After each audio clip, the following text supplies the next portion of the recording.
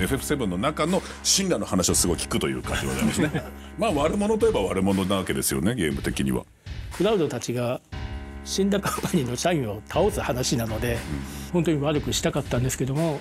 大きな会社だと絶対そんなことはないんで普通にちゃんと働いている人たちもいるんで、プレジデント神羅改めてどういう人になるの？そのアイデアいいねみたいなのきっとどんどん取り入れてくれるいい社長だ。いい社長だ。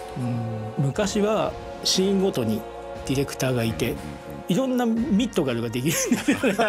ブースの席の後ろから覗き込んで、あ、なんか木生えてるどうしようミッドガルは豊かな町だけども植物はないんですよっていう設定なので、申し訳ないけど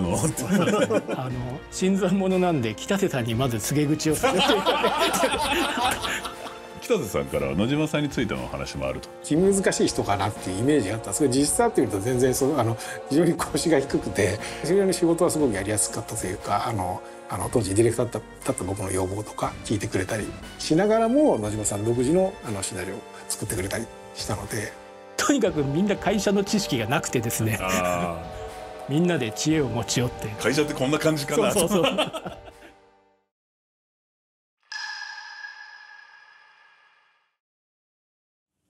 皆さんこんにちは、安本博樹です。スクエニの作り方、今回は1997年にプレイステーションで発売し、ファイナルファンタジーシリーズのナンバリングタイトルでありながらコンピレーション作品を含め、収録した時点で累計2720万本、すごいですね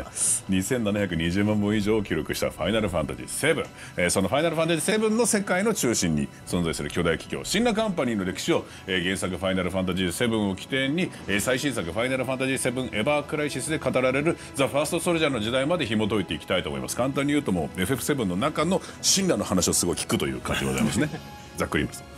そこで原作から最新作までシリーズ全般のシナリオに関わってくださっている野島さん、そしてファイナルファンタジー 7EC の、プロデューサーの市川さんにお越しいただきました。本日はよろしくお願いいたします。じゃあ野島さんからちょっと自己紹介お願いいたします。有限会社ステラビスタの、代表取締役でシナリオライターの野島和重です。よろしくお願いします。お世話になります。よろしくお願いします。そして市川さんもお願いいたします。はい、ファイナルファンタジー7エバークライシスのプロデューサーしております市川です。よろしくお願いいたします。はい、お世話になります。お願いいたします。さあ野島さんはもうFF7 からですけど、FF7 ってもうだって26周年6ですねそれでだからもうずいぶん前から野島さんがかかってくださってるってことが分かるんですけど、市川さんって当時おいくつだったんですか？26年前なので当時12歳、小学校6年生でしたね完全にドラクエ派か、FF っていうファイファン。ファイファンでした。僕もファイファンでした最初の頃はドラクエも FF も、今みんな FF っていうか、俺たちも確かファイファンで言ってましただから順調にナンバリング出てくるとちょっとずつ差が出てくるんですよ。なかなかどっちも出なくなるっていうそこら辺とかもいろいろあった時代ですね。懐かしい。そうファイファン言ってました。僕もファイファンでしたさあそんなねファイファン7の中に出てくる神羅カンパニー、こちらのお話を今日していきたいと思いますが、まずは年表を用意しておりますので、こちらを見ていただきましょう。まず年表が出ております。まあ細かいです。でもこれ面白いのが、一番上が一番新しい状態でどんどん下に行くにつれて過去に遡ってる感じですね。そういう年表になっておりますが、一番最初のエギル、0007、原作ファイナルファンタジー7の時代でございます。1997年に発売された原作、ファイファン7およびファイファン7リメイクの時系列です野島さんはこれ最初から関わってらっしゃったんですかね？結構早い段階だと思ってたんですけど、調べたらなんか多分僕が入る1年ぐらい前から開発が始まってるみたいで、そうだったんですか。多分 FF6 のスタッフがクロノトリガーに流れて、それで流れなかった人たちが、FF7 の準備をずっと続けてたっていう感じだったと思うんですよね。これじゃあある程度の側ができてた状態ってことなんですかね？そうですね。そう言ってしまうと私が何もやってないみたいな。いや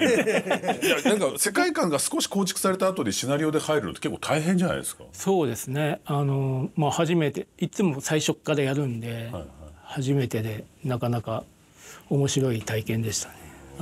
そんなファイナルファンタジー7、原作ファイナルファンタジー7段階における神羅カンパニーの設定に関して、こちらの方からビデオメッセージをいただいているそうです。はい、スクエニの作り方をご覧の皆様、こんにちは。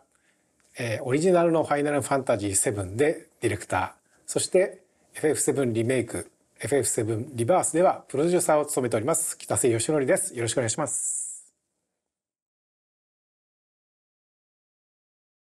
そうですね、当時はですね、まあファイナルファンタジーって、1からそのいわゆる中世ヨーロッパをベースにしたこういわゆる剣と魔法のファンタジーの世界っていうふうに作ってきたんですけども、当時も、5作目6作目作ったあたりで、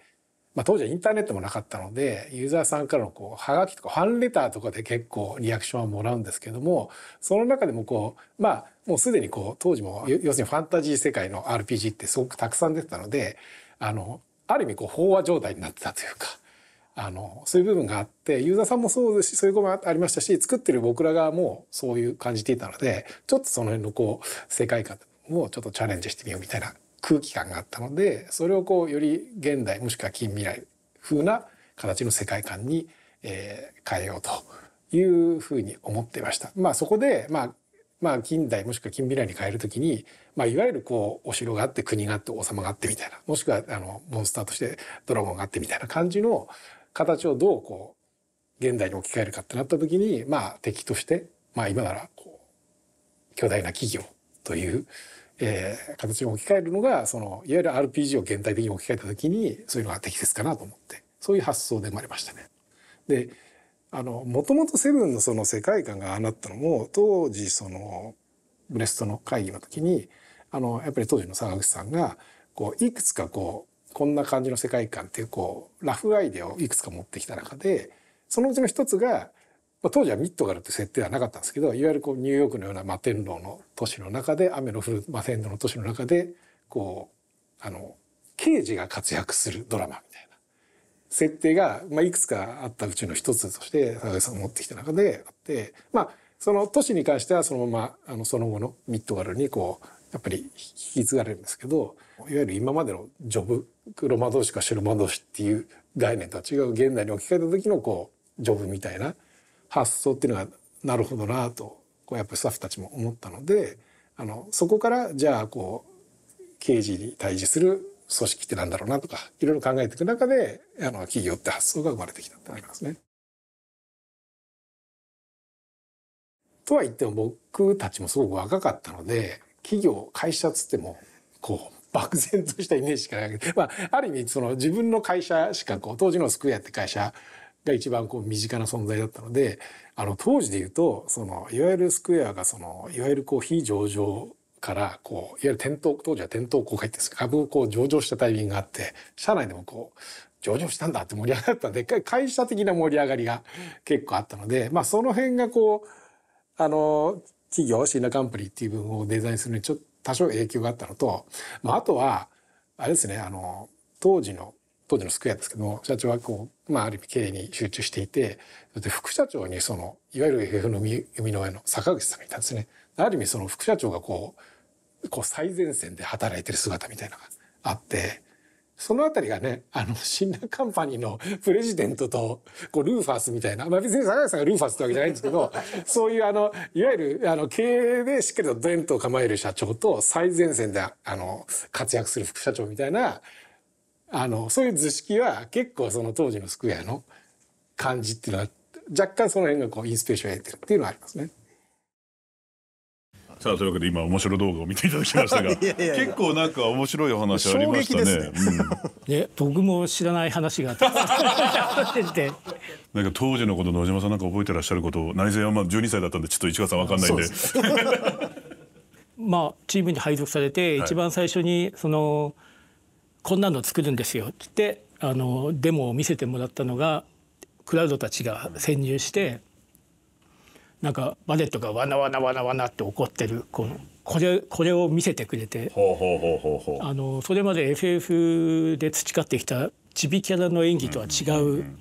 全部演出も変えちゃうんだなっていう、なんか 3D だから、もうすごい決断だなっていうのは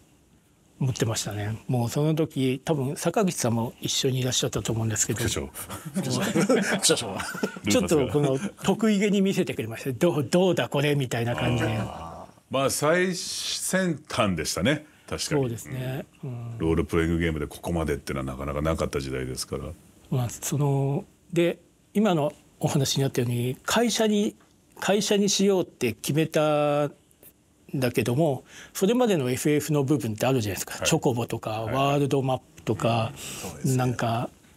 よくわからない存在がいてとかファンタジックなね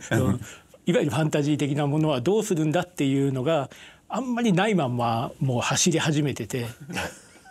もう本当に乱暴な作り方をしてましたね当時は。そこに野島さんは急に、配属されというか。そうですね、もうソルジャーのように配属されてとりあえず戦ってくれとさあ、そして北瀬さんから野島さんについてのお話もあると。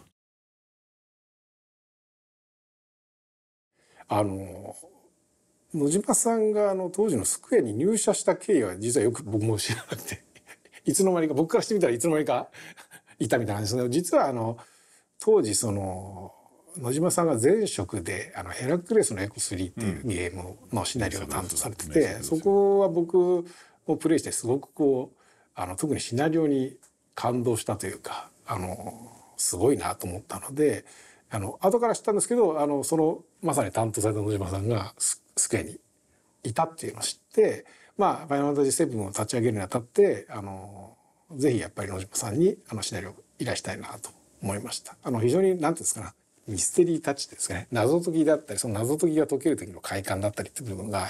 非常に素晴らしいシナリオだったのでそういう感じの謎解きでユーザーを引っ張っていって最後は非常にその謎解きがバシッと決まるっていうような感じのシナリオ作品っていうのを求めていたのでぜひお願いしたいなという経緯で参加していただきました。野島さん自身はそこまで私たちの意図を組んでもらって参加したのかどうかわからないですけども、僕としては非常にそういうある意味なんだろうな FF のシナリオっていうのを一段階やっぱレベルアップしたいという意味があったので、そういう意味では野島さんの企業っていうのは非常に切望していた感じですね。そうですね、先ほど言ったように本人に会う前に田代さんのゲームでのシナリオで非常に感動してたので、もっとなんだろうかな、いわゆるシナリオライターとして巨匠感があるのかなと思っていて巨匠で気難しい人かなっていうイメージがあったんですけど、実際っていうと全然非常に腰が低くて非常に優しい方でっていう部分ではイメージのギャップはありましたけどね。でその代わり非常に仕事はすごくやりやすかったというか我々の当時ディレクターだった僕の要望とか非常に聞いてくれたりしながらも野島さん独自のシナリオを作ってくれたりしたので、非常に仕事もやりやすかったし助かりましたね。セブン以前は、シナリオっていうのはみんなで作り上げる開発してるいわゆるイベント系のスタッフって5人から10人ぐらいいたんですけどその全員がストーリーを作り上げていくっていうかなりみんなで、作った集合値がシナリオだったんですけども、セブン以降はどっちかというと一人のシナリオライターが作家性を持って作り上げるってでセブンはちょうど中間なので野島さんの作家性とチーム全体で作り上げるっていう集合値がちょうどうまくブレンドした形の状態だったので我々のやりたいシナリオの要望も野島さんが吸収してくれつつも野島さんの持ってる作家性もちゃんと出てるっていう部分では非常にいい感じのハイブリッドな作品だったのかなと。ファイナルファンタジー7のファンの皆様、現在、ファイナルファンタジーリメイクプロジェクトの第2作ファイナルファンタジー7リバースが、いよいよ発売が迫っています。これからねどんどんね情報が出ていくと思いますので、ファイナルファンタジー7のファンの皆様もちろんなんですけども、原作ね7をまだやってられてない方に関しても、十分楽しめる、作品となっておりますのでぜひ期待してお待ちください。いろいろ話をしてくださいましたが、なんかさも初めから入れたみたいな感じで喋ってましたねドヤ顔した記憶はもうなかったみたいですねあといるの知らなかったっておっしゃってましたけど面接北瀬さんでしたからもうやっぱ時を忘れちゃうんですね北瀬さんと坂口さんが面接ですごいバタバタしてなんかクロノトリガーですごい忙しいんだみたいな話でクロノトリガーの話を聞いてじゃあ来月から来てよみたいなでクロノトリガーなのかなと思ったらファイナルファンタジーだった。その前に一本、バハムートラグーンっていうゲームが、それのディレクターに行って、そこもなかなかなんて言うんでしょう、もう僕戸ざまっていうか外から来て、まだ入社したてですもんね。そこにディレクターで入って大変でしたでそれが多分1年ぐらいあって、なんか当時休暇もらえたんですよね。はい、まるで今じゃもらえないみたいな。いやそんなことない。非常にホワイトな素晴らしい会社だと思っていますが、当時のがちょびっと長かったって話は。はい。で結構長いお休みをもらえるはずだったんですけど、次 FF7 入ってって言われて、僕が休んでる間も開発進むんですよねって言ったらそうですねって言うからじゃあ来ますって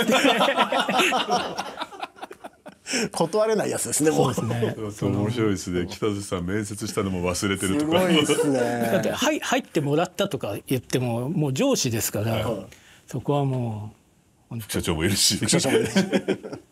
ょっと面白いですよね。FF7 の開発中もほとんど坂口さんとはお会いすることがなくて、坂口さんのご意向は北瀬ディレクターから伝わってくるのか、なんかそんなシステムたまにトイレだってどうとかそんな感じのお話しかないと。大まかにねざっくり決まってるところに入って野島さんは入られて、そこからじゃあいろんな帳尻合わせというか散らかってるものをまとめるようなことと、なおかつ物語を作る、めっちゃ大変でしたね。あとやるからには爪痕残したいっていうのもあるので、ちゃんとしなきゃってちゃんとしなきゃっていうのはありますね。なるほど。これ市川さん今のお話を伺った上で野島さんとお仕事をした時に、もう物腰の柔らかいというのはね北さんおっしゃってましたけども、すごく人当たりも柔らかい方だから、お仕事しやすかったんじゃないですか。いや本当にそうですね。あとやっぱり偉大な先輩たちがこれだけ無茶ぶりをしていたからこそ、私のご依頼も多分快く受けていただけたんだろうなと。FF7 のスタートで相当な無茶ぶりがそうですね。なんで私がお仕事をお話した時も結構キャラクター決まってて、こういう話したいんですっていう結構ばっくりとしたものがあったんですけれども、そこからあれだけのシナリオに落としていただけたので、やはりね助かりましたという。ありがとうございます。スクエニの人ってねみんな頭を下げた方がいいと思うんですよ。いや本当そうですね。本当に。さあそして神羅カンパニーについてより深く聞いていきたいと思います。神羅カンパニーは巨大企業ですが、最初から巨大というわけではなかったと思います。どのように発展していったのかというのはちょっと皆さんで考えていきましょう。これもともと野島さん神羅って当然ねもう悪の巨悪の組織みたいなイメージで始まってしまいますけど、最初はそういうわけじゃなかったってことですよね。そうですね。まだプレジデントが若い頃に世の中割と戦争とか紛争が多い時代だったんです。もう割とありがちななんでしょうね、その原因で紛争が起こる。そこで大きな兵器メーカーがあって、そこの下請けみたいなところで下請けで神羅製作所っていうのがあって、そこの社長です。その若くして自分の技術を売り込む発明アイデアとかをで新兵器をどんどん作っていこうという意欲に満ちた青年です。下請け会社だったってことですね、はい、巨大企業の、だからもうすごい技術力のある町工場みたいなところから始まったってことですね。そうですね。下町ロケット的な感じですね。なるほど。それで業績を上げて大きく会社が育っていくと。でも人も集まりますし、そのアイデアいいねみたいなのきっとどんどん取り入れてくれるいい社長だった。いい社長だったんです。じゃあ本田技研みたいな感じですね。多分そうです。だからこの時代一代で作った本田総一郎みたいな。めちゃめちゃいいドラマになる気が。なるほど。プレジデント神羅については FF7 リメイクより神羅カンパニービル内でクラウドたちが実際に体験する会社見学ツアー、こちらの動画を見ていただければよりわかるんじゃないかなというので、ちょっとそちら見てみましょう。これはもうおもろかったですね。ドア開いた瞬間ですか。それはうわって言うよね。いつ見ても面白いです。プレジデントの圧がすごいですね。金ピカですね。めちゃでかいですから。見学ツアーへようこそ。今度はなんだ。こちらメモリアルフロアではプレジデントのこれまでの歩みや我が社が展開する数々の事業について、また魔法都市ミッドガルと魔法エネルギーについて、すごいですね。1台でここまでやったってのはすごいですね。それらを3つのブースに分け展示しております。はいはい、ご苦労さん。後ろ車とか書いてありますよね。胸焼けしそう。今の写真が昔の会社ですね。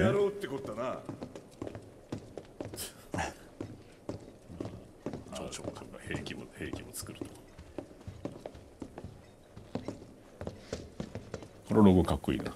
やっぱ神羅のロゴかっこいいですね。はあ、というわけで一瞬ありましたね。神羅製作所っぽい写真。あれがかつてのこれですね。これがかつての一番最初の町工場みたいなっていうことなんですね。まあこれは確かにオリジナルのセブンの時だとここまで掘り下げっていうのはなかったから、セブンリメイクこれなんだろうな、いたずら心もあって作ってる気もしますけどね。ここの解説はちょっとおもろいですもんねこれ。この部屋はもう本当に発売直前ぐらいに僕も見せてもらったんですけど、はい、おってまあでもなんつうんですかね、まあどういう経緯でこの会社ができていったかっていうのはまあ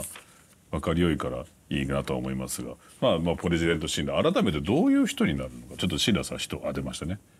まあなんか気難しいおじいちゃんに見た目は見えますけれども、もともとは技術屋さんだったってことですね。はい、そうです、はい、技術屋さんでライフストリームをエネルギーとして転用する方法を発見したんです。当時時代背景的には、私たちの世界でいう石炭から石油になるぐらいの頃の FF7 の世界は石炭から魔法エネルギーに行った。石油がポンってない時代の話。産業革命みたいなことが起きたってことですね。でその技術がやっぱすごいってことになったんで、その親会社がよこせって言ったり、それでみんな反対するんですよね。まあ揉め事が増えていったわけですよね。その技術会社が大きくなるとね。そうですね。はい。でその揉め事を解決するのにやっぱり武器を作ってる会社だったんで、そっちの方に流れてっちゃって、ちょっときな臭くなってきましたね。いろんな血が流れたという、そんな中でプレジデント自身もいろいろ変わっていったという。もともとはピュアな技術者で、技術者として出したいっていうのが成功していく喜びがあったはずだけど、会社がちょっと大きくなっていって、その会社を守ろうとした時にただいい人ではやってらんなくなっちゃって、化け物的な感じになってしまったということですね。極端なんですけどね。人はね、さっきもちょっとありましたけど、その若いスタッフが作ってるって人間の一代でできることの想像があんまりつかない。確かにもうほぼ国みたいなもんですからね。相当なことになっちゃってますね。一代で一体どうやってっていうのはかなりもう年表にすると面白いんですよね。どういう技術革新があればこうなるんだろうとか。本当は204歳とかそんなことなんですよ。それぐらいの。でもちょっと豊臣秀吉感ありますけどね。最初は熱意があって成り上がってだんだんちょっと悪に染まるみたいな。わかりました。さあミドガルは人々を豊かにするために作られた都市ということだったんですが、もはや形骸化していると。そんな理念、本来の理念が見え隠れする会社見学ツアーのワンシーンまた見ましょう。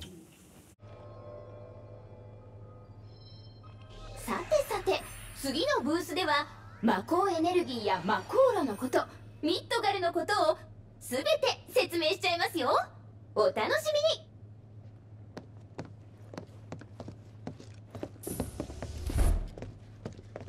に。こちらは1万分の1スケールで作成したミッドガルの模型となります。ご覧いただけますように市街地を取り巻くように設置されました8基の魔航路が日夜魔法を吸い上げております。この模型欲しいですね。とんでもないでしょ。神羅丸とは。それを我々が採掘し、これぐらいの大きさなんですね。または高性能の燃料として皆様にお届けしています。魔法エネルギーの普及により我々の生活は格段に豊かになりました。明かりが途切れることはなくなり、ミッドガルは眠らない街として世界の中心となる大都市へと成長したのです。嘘ばっかりじゃねえか。怒っちゃった。魔法で生活が豊かになるのは本当だ。豊かさってのは目を曇らせるんだよな。もうね、まさにその言葉ですね。豊かさってのは目を曇らせると。さあ魔法エネルギー、こちらの話も出ておりますが、ミッドガル制作時の印象深いエピソードとかもしあれば教えていただきたいなと。大変ですよね。だって一個のどでけえ会社をほぼ国として扱って、なおかつそこで物語を構築するっていうのは。そうですね。いろんな走馬灯のようにいや危ない走馬灯は危ないです昔は今みたいにすごい分業じゃなくて、割とそのシーンごとにディレクターがいて、割と自由にその人のやりたいことをやって作ってたんですよ。だからいろんなミッドガルができるんですよ個性あふれる部署ができちゃうんですねそれをなんかブースの席の後ろから覗き込んで、なんか木生えてるどうしようミッドガルは豊かな町だけども植物はないんですよっていう設定なので、申し訳ないけど新参者なんで北瀬さんにまず告げ口をする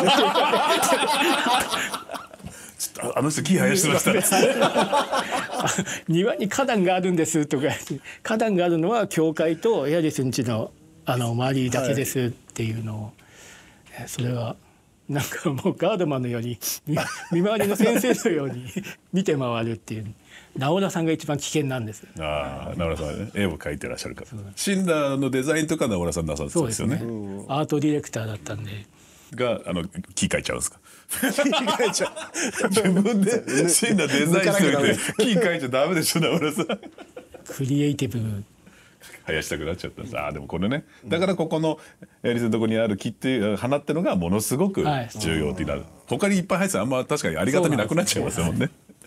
なるほど。その魔法っていうのが果たして本当にいいもんかどうかっていうのが自然的なものがないっていうのでどう感じるかっていうのもあったわけですね。なるほど。だからこのお花がすごいことだと。そうです。そう考えるとエアリスの花売りの花は結構売れたのかっていうのが若干気になりますよね。貴重品っちゃ貴重品なんですかね。そうですね。嗜好品ですよね。多分ね。そうですね。嗜好品ですよね。みんなでも本物見たことがないんで、本物かどうかっていう。そうか。作り出すことはできちゃうかもしれないですもんね。そうですね。なるほど、面白いですね。さて、人々の暮らしを良くするというプレジデント神羅の思いで作られたミッドガルでしたが、原作 FF7 では悪の親玉という風格があるキャラクターと思います。プレジデント神羅はね。多分魔法もたくさん浴びてると思うんですよ。それはそうでしょうね。何らかの影響はあるんじゃないかなっていうのはね。でもこのね、プレジデント神羅が神羅製作所神羅カンパニーになって世界規模の大きな発展になった遂げたのはプレジデント神羅がこのライフストリームを発見したおかげっていうことですよね。そうですね。はい。さあライフストリームを神羅カンパニーがどのように捉えているのか、またこれ会社見学ツアーですね。ちょっとこちら見てみましょう。かつてこの星には古代種と呼ばれる種族が住んでいました。いや飛空艇とかね。彼らは星の開拓者と呼ばれ、我々が魔法を発見する何千年も前から地中に眠るエネルギーの存在に気がついていたと考えられています。AR、VR、MR どれなんだろう。それだけではありません。驚くべきことに彼らは魔法を独自の技術で加工し活用していました。その片鱗は一部のマテリアとして現在でも目にすることができます。こんな言葉が残されています。我ら星より生まれ、星と語り、星を開く。召喚獣が。そして約束の地へ帰る。至上の幸福、星が与えし定めの地。しかしそんな彼らも今はいません。約2000年前に星を襲った隕石により滅びてしまったのです。果たして彼らは約束の地にたどり着けたのでしょうか。それは誰にも分かりません。月日は流れ、神羅カンパニーがすげえな、こうやって見るとすごいな。かのように魔法をエネルギーとして活用する方法を編み出しました。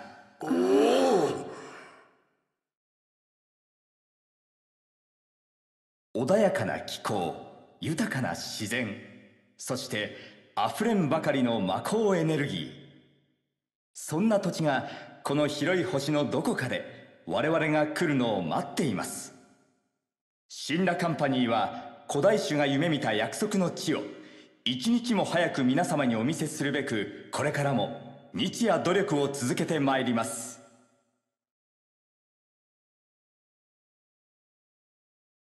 なるほど。まあ啓蒙ビデオみたいな感じですね。あくまでも神羅カンパニーが考えた古代種ですから、はいはいはい、あれが本当というわけかどうかってことですね。はい、その約束の地っていうところは、簡単に言うと何があると神羅さんはプレジデント神羅を思ってるんですかね。とにかく魔法エネルギー、ライフストリームたくさん集まってて、魔法エネルギーが超潤沢にあるっていうロマンですよね。ロマン、シュリーマンがトロイの遺跡を信じたように、本当に、あとは徳川の埋蔵金みたいなそういうものに近い感覚です。なるほど。でそこにネオミッドガルを作るはずだ、作りたかったと。もう古代種うんぬんつってけどとんでもないですね。すごいね。あとこのムービーの途中でミッドガルがこうちょっとずつできてくる、タタタタタっていうのがありましたけど、あれ凄まじいですね。すごいですね。でこのネオミッドガルがね、プレジデントは作りたかったということですけれども。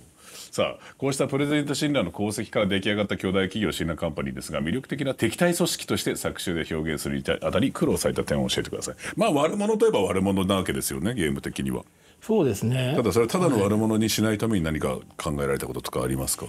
や、当時は多分すごい悪者にしたかったんですよ。もうクラウドたちが神羅カンパニーの社員を倒す話なので、ある程度本当に悪くないと嫌な感じするじゃないですか。ずっとモンスターと戦ってきたゲームなのに人間と戦うことが多くなるようになっちゃったんで、本当に悪くしたかったんですけども、大きな会社だと絶対そんなことはないんで普通にちゃんと働いている人たちもいるんで、その辺のバランスを考えるのは結構気を使いましたね。企業体を敵にするっていうので、なんか改めて苦労なさったところとかもあるんですか。企業体を敵にするっていうテーマだけで具体的に何をするっていうのが敵あれだからじゃあって言われてそれで軍需産業の一端にいたので、兵器はたくさんあるんだろうと。でも兵士か兵器と機械と戦ってるだけじゃそのバトルが広がっていかないので、モンスターをどうしようかとか、あとそういうのをもう作り込んでいくしかないなと。なるほど。会社っていうのはイメージ的にもファンタジーの方がある意味作りやすいのかもしれないですね。そうなんですよ。デフォルメしやすいんですよね。例えば神羅の幹部が出てきた時、どうしてこの人幹部になれたんだろうっていうような話にどうしてもなってきちゃうんだけど、なんかファンタジーだとそういうの不要な感じがするじゃないですか。あと国変えちゃえばいいんですよね。海を渡ったあそこの国ではうちではこうですができるからそれが一個の会社となると共通見解もなければいけないわけだから、そこら辺は確かに、ゲーム的な面白さとその敵としての強さ、手強さみたいなのは本当苦労しましたね。なるほど。今ちょろっとお話出ましたけども、神羅カンパニープレジデント他にも個性的なキャラクターが多く存在するということでございます。まずちょっとこちらを見ていただけますか。はい、もう副社長ですね副社長どう生まれたんですか。ルーハウスはもうかなり初期段階から犬連れてイラストがありましたね。そう記憶しております。はい、ちゃんとダメですもんね前がプレジデントっていうおじいさんだったんで、この若くてシュッとしたかっこいい敵が出てきて、多分ライバルみたいになるような設定だったんですけど、かっこよさを狙うとどうしても笑える風になっちゃって、そうちょっと面白3枚目感出ちゃいますもんね。そうですね。ちょっと坂口さんだって聞いて申し訳ないなっていう副社長が坂口さんではないとおっしゃってました他にもですね、いろんな幹部がいますと。はい、こちらですね。北条、ハイデッカー、スカーレット、リーブ、パルマーと。いや、こんな会社だわ。これいろんな部門で、科学部門が北条、治安維持部門がハイデッカー、兵器開発部門がスカーレット、都市開発部門がリーブ、宇宙開発部門がパルマ。宇宙開発がパルマってもちょっとおもろいですけどねさあ、これはでもキャラクターをあらかじめできてから絵なんですかね。やっぱり先にこういうキャラだ。先に絵があって、こんな面々なんでこんな面々に会社を仕切らせたいってマジかよってなりますよねそれでいわゆるボスになることが予想されたんで、その出番がそんなないのに突然出てきて戦うみたいな感じになるのかなと思って、もう一発で分かりやすい覚えやすい、もうクククククとかガハハハハとかキャハハハハとかうひょとか言わせて、とにかく印象に残るように色をつけ、短い出番でインパクトを残せるようにしてったら意外と出たんですよね。だいぶ様子がおかしい人たちが変な部分が際立っちゃってこの会社大丈夫かってそうか、最初はそんなに出番ないかなと思ったら思ったよりも掘り下げられたキャラも確かにいますもんね。はい、なるほど。さあ個性的な幹部からこの2人に対する質問をいただきました。これ宗師さんです。リーブ、北条、スカーレットはなんとなく分かりますが、これひでえな。ハイデッカーとパルマーがどうやって統括にまで出世できたのか分かりません。よかったら教えていただきたいです。ハイデッカーはまだまあ強そうだし。そうですね。もともとはその古い戦争のまだ、神羅が若い頃のにあった戦争で傭兵部隊の、傭兵会社の幹部として戦っていたんですけども、その会社でそのトップが金のことばっかり言うんで、そのどうも尊敬できないんで、なるほど、辞めちゃったのか辞めさせられたのかみたいな流れですね。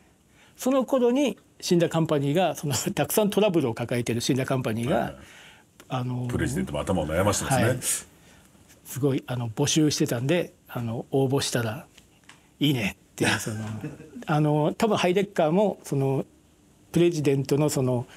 活力っていうんですかね、バイタリティみたいなものに触れて尊敬できるなと。多分尊敬があれば戦える。なるほど、忠誠心が芽生えるということですね。でハイデッカーはそのようにして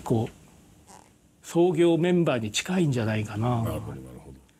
で金言うボスが嫌で辞めたのにプレジデントまあまあ金に途中でなってるけど、そこはもうその頃にはもう仲間に自分の思想もちょっとあと忙しかったんでしょうね。いっぱい戦ってたんでしょうね。なるほど。続きましてパルマーは確かに面白キャラそうですねとしてしか着地しなくなっちゃうから難しいですね。パルマーは多分っていうたプレジデント神羅の若い頃からの友達っていうか、もう後輩力に優れたやつ。後輩力、なるほど。でなんかお調子者で、もうその場を和やかにしてくれる人で、太鼓持ち的な。そうですね。で多分営業かなんかで回ってて、相手の会社に舐められちゃうんです。まあね。で相手の会社で舐めてきたところにプレジデントがいてキュッて締めると契約がまとまるみたいな。なるほど。そういうので、パルマはすごい重用されたのではないかと思います。じゃあ割と大変だったんですね、パルマ。そうですね。もう宇宙開発統括になったのは適所適材とは言えないんですけども、彼がいると重役会議も和やかに何言ってんだよみたいな感じで終わる。統括だけどみんながもういじれるいじっていい存在ということで、もしかしたらいい上司かもしれないですね。そうですね。その代わりストレスは半端ないでしょうね。急に気の毒になってきましたけど、そんな子だったんだって。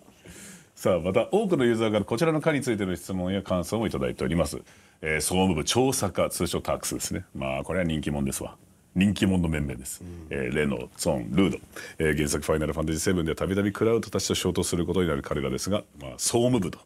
しょうがないですよね。もう会社なんだもん。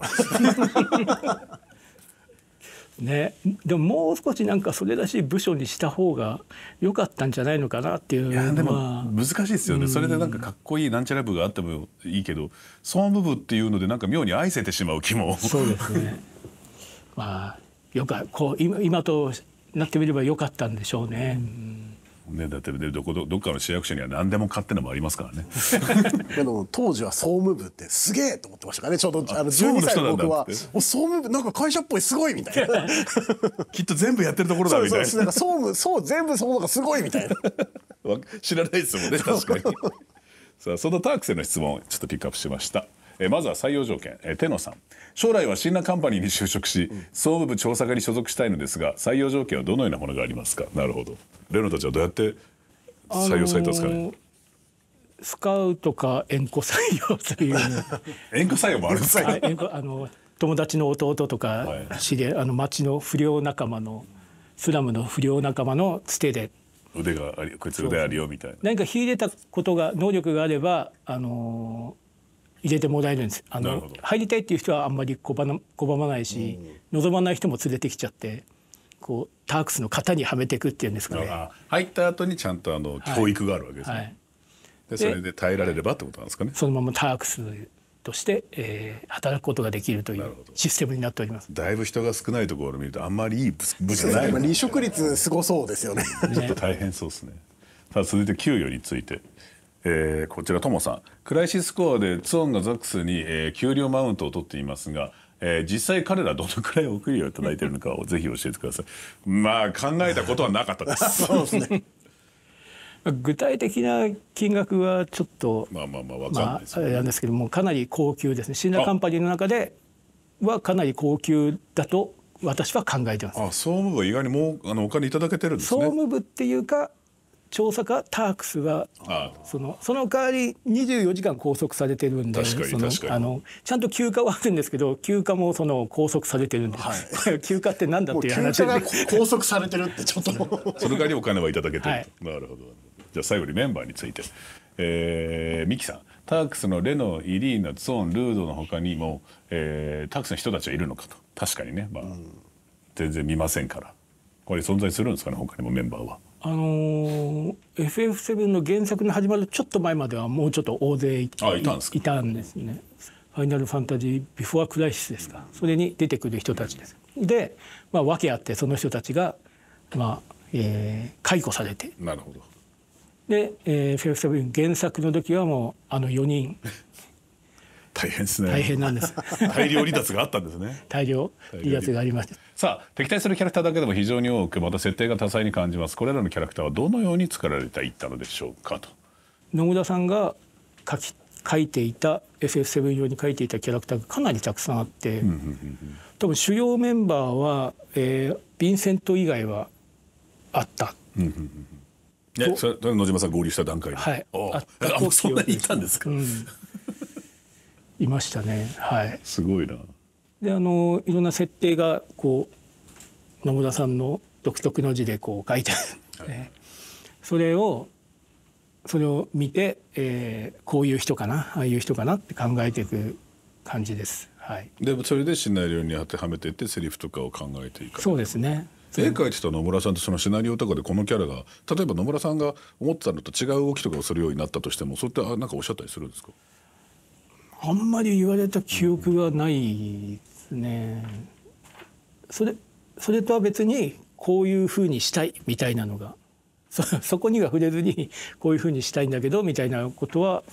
何度かあったと思います。もうビジュアルがもう頭の中にあるんでしょうね。根底ができてる。じゃあ最終的にこのキャラはこうなりたい、でその間のストーリーを考えたりってことですかね。そうですね。なるほど。大変な作業ですね。でもそれは難しいですって言って方もなんか、お話がある程度固まってきたら確かにね、急に変化球入れるの難しかったりもしますけど、大変な作業をなさってらっしゃるということですが、さあ神羅カンパニーといえば神羅ビルも有名です。ただのダンジョンと違って会社が舞台となる上で苦労された点などもある。これはもう会社でありダンジョンであるっていうのがもうどうすんだいっていうそこが世界なんですもんね。それはやっぱり外観がビルなんでビルとして考えますよね、まずね。でその各フロアに何があるかって考えてて、会社なんで、これも会社の一部ってことですね。はい、これ当時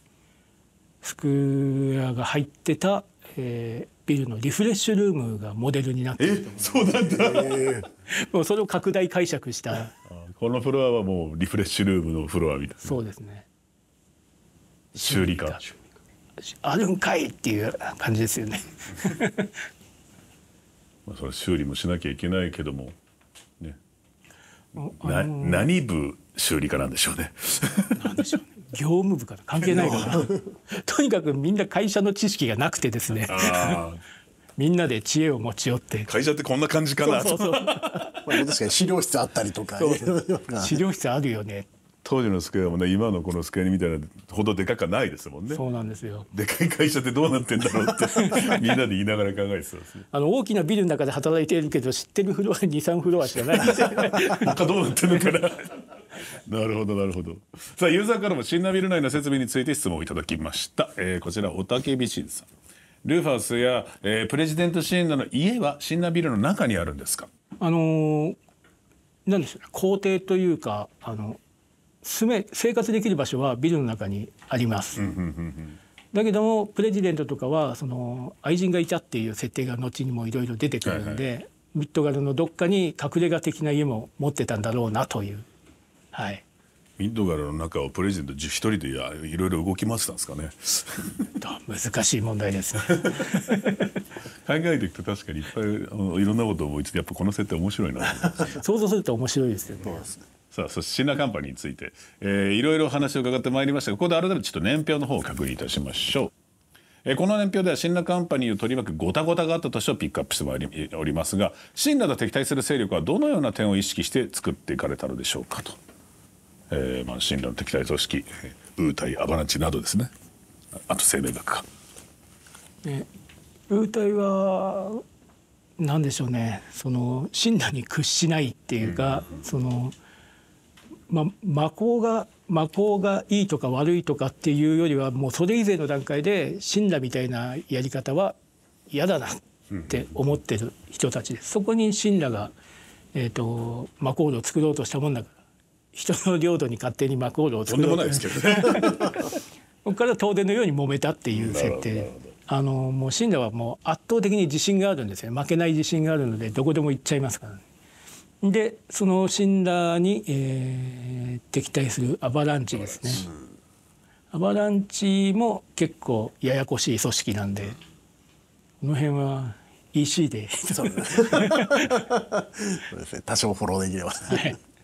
セフィロスが頑張ったりするやつですね。そうですね。それで生命学を学んだ人たちが、アバランチに入ったり、ウータイに行ったりとか、それ以外の地域にも住んでて神羅に対するこの反感を持ちながら暮らしている人たちがたくさん住んでますよっていう、もう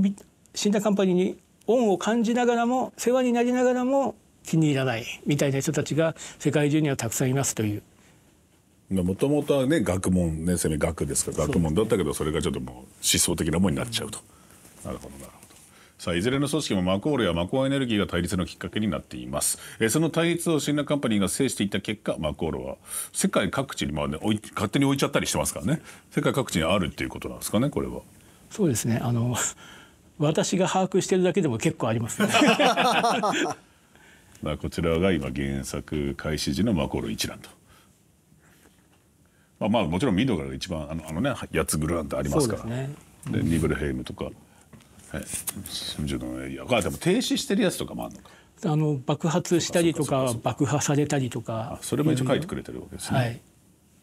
なるほど。結構あちこちにあるってことですね。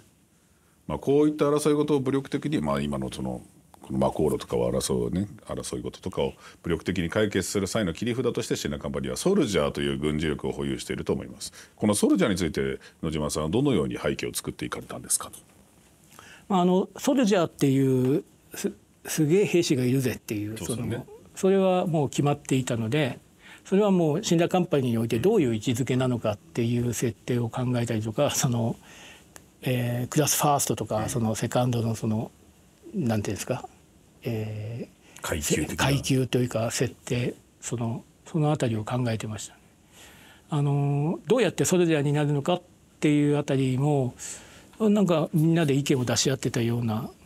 なんかこうグロテスクなものにしようぜみたいな感じで。どうするソルジャーってみんなで言いながらなんだ特別なんだよっていう。今でもその辺はぼかしておこうっていう。なるほどなるほど。ソルジャーといえばソルジャーが主役で彼らの葛藤や友情を描いたコンピレーション作品 CC ですね。クライシスコアファイナルファンタジー7があるかと思います。年表といえばこの辺がクライシスコアじゃないのと。そんなクライシスコア、CCFF はもう大変ですね。クライシスコアファイナルファンタジー7の主人公ザックスについても伺っていきたいなと思いますが、ザックスというキャラクター、まずこちらはどのように生まれていったんですかね。さっきも話したように、大抵のキャラクターはもうすでに野村さんのイラストがあったんですけども、このザックスに関してはお話を作っていく中で必要になってきたキャラクターなので、こんなやつですっていうのを説明して書いていただいたキャラクターですね。野村さんに、野村さん発信ではなくて野島さん発信なんですね。そうですね。なるほどなるほど。クラウドの設定を作っていく上でどうしても必要になってきた。なるほど。どうですか、それでこういうキャラが欲しいんだっつってこの映画で上がってきた時どう思われました？いや結構早かったんですよね。そうなんですもう開発の末期だったんで急いでくれたんだと思う。頼む絵を描いてくれたありがたいです。でもキャラ立ってますからね。ザックスもいいキャラですから、好きな方も多いと思いますが、でも原作の時はもう写真に写ってるだけですからっていう、それだけですから、その後ろ姿とかいらねっすみたいなとりあえずくださいと、大変な時だ、過酷な時だったんですね。過酷な時で。なるほどなるほど。そしてクラウドの設定を作っていく上でこちらのザックスが必要だったということですが、そんなクラウドについてもちょっとお話を伺っていきたいと思います。主人公でありながらとても複雑な状況に身を置かれている、そんな設定も魅力的なキャラクターかと思います。このクラウドを作っていく上で何か印象的なエピソードがあれば教えていただきたいですけど、これは野村さんの絵が先にあったんですね。そうですね。かっこいい絵が何枚かありましたね。はい。武器がでかい武器になったのって当時のプレイステーションのせいなんですかね。描写するためにこっちの方が分かりやすいとかもあったんですかね。そうかもしれないですね。と思えばでかい武器持たせたくなるキャラには見えないのがまたそれがいいんでしょうねそれがでけえ武器を持ってるっていうの、ゴリマッチョが持ちそうな武器持ってますからね、そこもバランスもいいんだろうな。くるくるっと回したりするのかっこいいですよね。苦労した点ありますか、このクラウドに関して。そうですね、ちょっと話長くなるかもしれないですけど、全然私もともとドラクエ派っていうか主人公が喋らないゲームばっかり作ってたんですよ。なるほどなるほど。はいはいはい。そんな中でこのかっこいいクラウドをどうちゃんとしたキャラクターを作っていかなくちゃっていう中で、でもあんまり喋るとプレイヤーとのリンクする部分がなくなっちゃう。今だとそのキャラクターを演じていただくって、プレイヤーの皆さんに演じていただくっていうルールっていうか世界があると思うんですけど、当時は自分が主人公になりきるみたいな気持ちでしたもんね。そうです。その中であんまり喋らせたくないなっていうのがあって、キャラが前に出過ぎないようにってことなんですかね。それでいて、いいかっこしいみたいなところも欲しいし、かっこいいと、もちろんかっこいいところも欲しいという、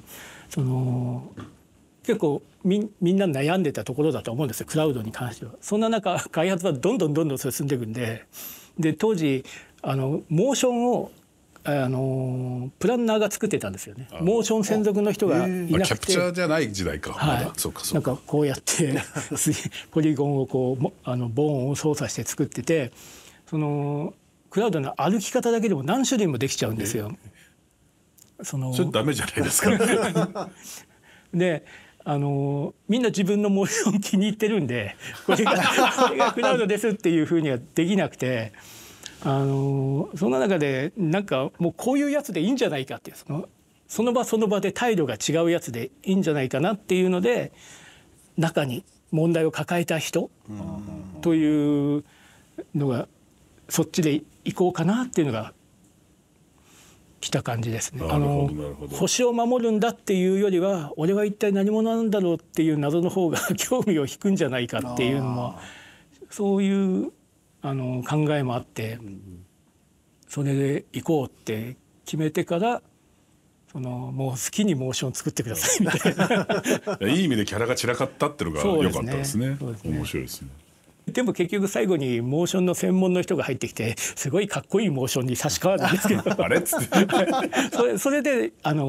製品版のクラウドができて、じゃあ歩き方とかも一貫性を持ったわけですね、最後の最後ででもキャラクターとしてはもう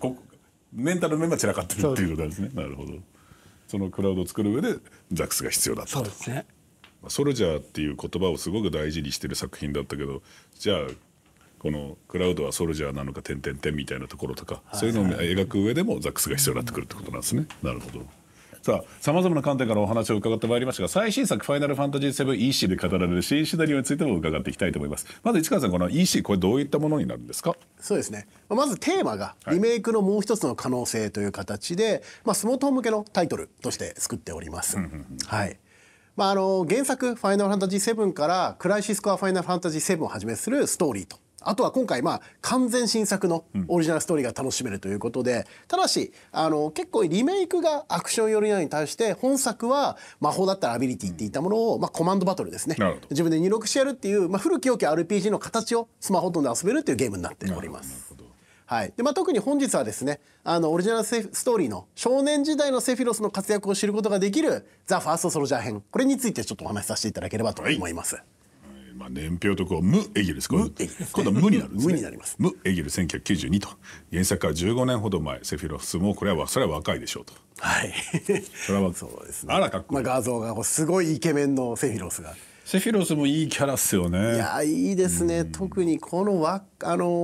いセフィロスが野村さんと話をしている中で、単発なのか長髪なのかっていうのを結構野村さんの中で悩まれた話。セフィロスね、ロン毛のイメージありますからね。そうですね、聞きまして、特にこの若いセフィロスをやりたいって話ももともと今回このファーストソルジャー編をやりたい、でやっぱりソルジャーの話をするんであれば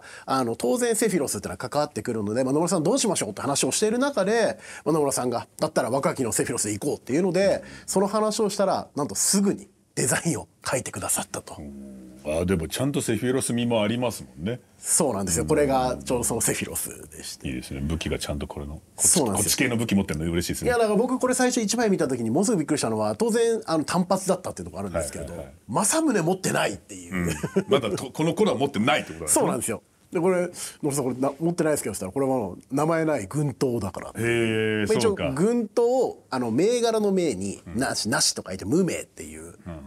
神羅から支給された軍刀を使って戦ってる。一般的な軍刀。最初のファーストソルジャー、この時代のセフィロスはこうだった。そうです。なんでなるほど。セフィロスでは政宗っていうイメージがあるんですけれど。でもなんか安入な表情もいいですね。まだこの頃のセフィロスは片翼になる前でしょうね。そうですね。はい。いいですね、素敵ですね。はい。さあ、この少年セフィロスはどういった少年にしようとか、これ誰がどう考えたってんじゃないけど、これ市川さん、最初どういうふうに作っていこうってなったんですか？そうですね。やはり野村さんがまず実はイラストを描いてくださって、そのイラストを別に野村さんと会話していく中で、この頃のセフィロスはやっぱ純粋。野村さん曰く綺麗なセフィロスって言い方をされたんですけれども、いろいろありましたからね。そうなんですよ。なんで純粋で、要は最終的には皆さんがしてるセフィロスになっていくんだけれども、あくまでやっぱ子供時代のピュアなセフィロスっていうものをちょっと今回はトライしようっていうところから、じゃあそれをもって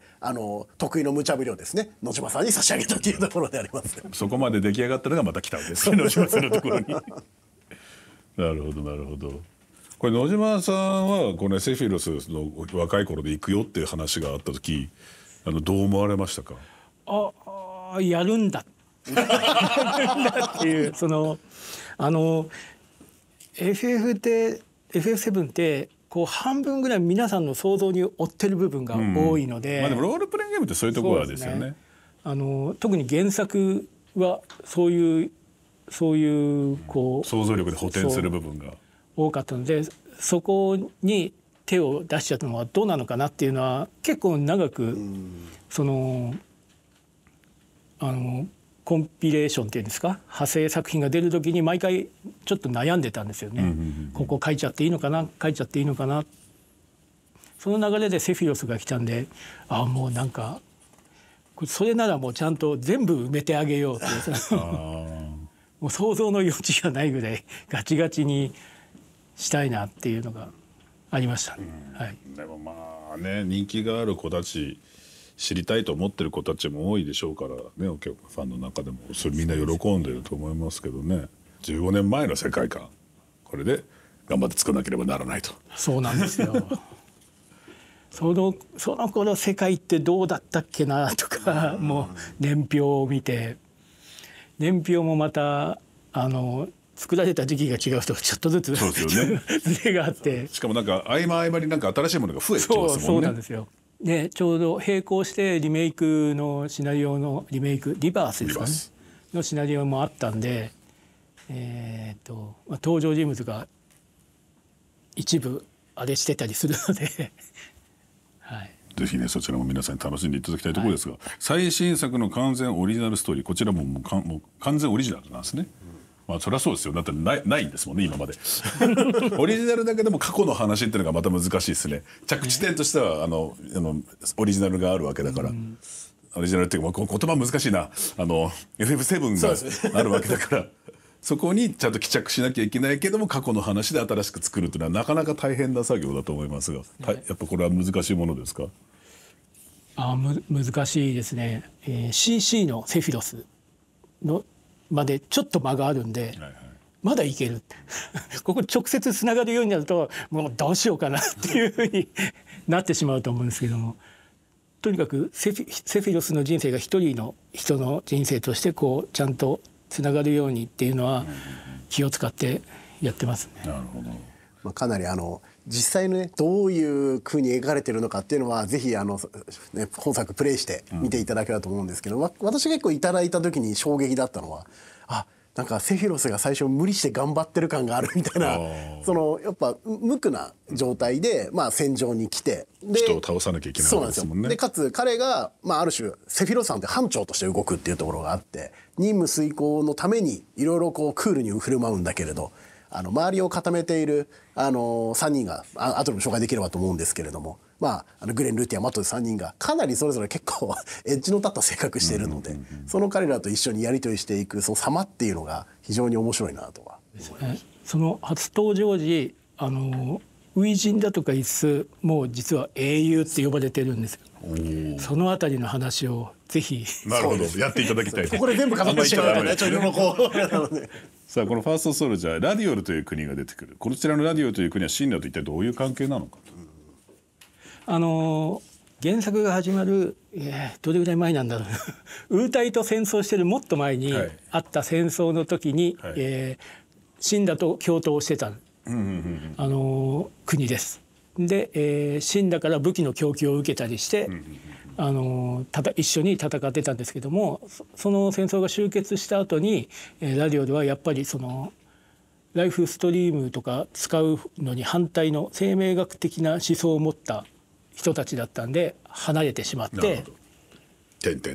そうです。そこからいろいろ物語が動いていくということでございますが、さあ作中ではプレイヤーが操る主人公たちがいるかと思いますが、こちらの3人先ほど名前が出ましたね。マット・グレン・ルティア、こちらはクラス P0 のソルジャーということです。この P0 っていうのは一体何なんでしょうかと。